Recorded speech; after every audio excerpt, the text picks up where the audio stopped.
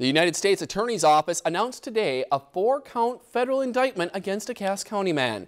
32-year-old Jared Ross Boswell has been charged with distributing child pornography, sending obscene material to a minor, and stalking a minor via the internet.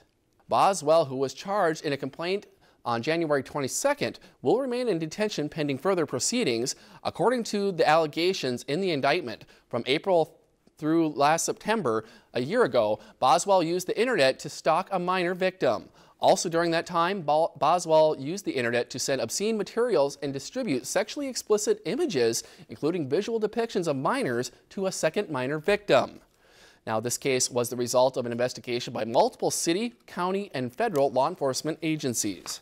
If you enjoyed this segment of Lakeland News, please consider making a tax-deductible contribution to Lakeland PBS.